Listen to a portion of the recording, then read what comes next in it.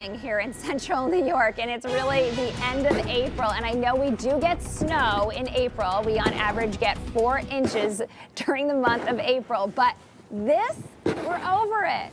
Yeah, so is my back.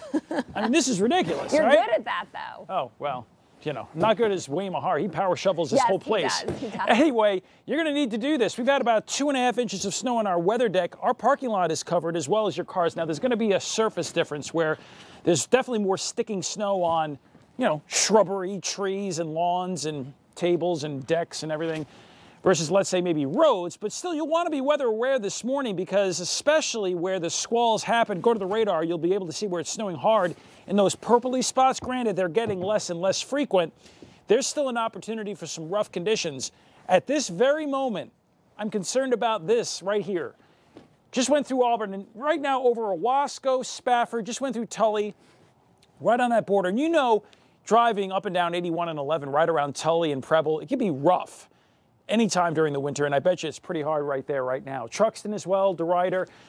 We've got some light snow in Syracuse, a few heavier squalls around Cicero along the Lakeshore Road of southern part of Oneida Lake, right in through there, and between Chittenango and Oneida, be aware.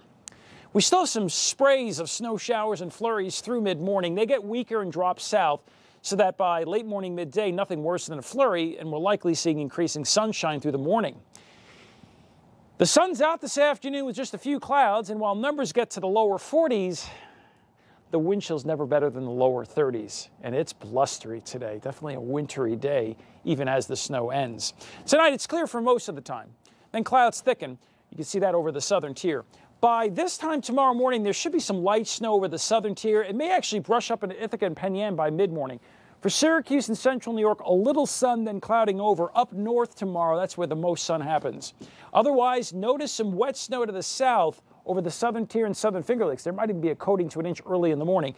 By the time this lifts a little further north, it should be some light rain, 40 to 45 for Syracuse. And then we're likely to be scraped with some of this rain on and off through Thursday night and Friday morning. And then it should taper off and move out to the south later Friday. Although if you're watching us like Norwich and Cooperstown and Utica, you're probably going to stay with the rain longer on Friday. Anyway, late afternoon sun brings us to a high of about 50. In our last weathercast, we talked about the weekend. Saturday, good. Sunday, awful, rainy, and maybe some elevation wet snow, lower 40s back inside.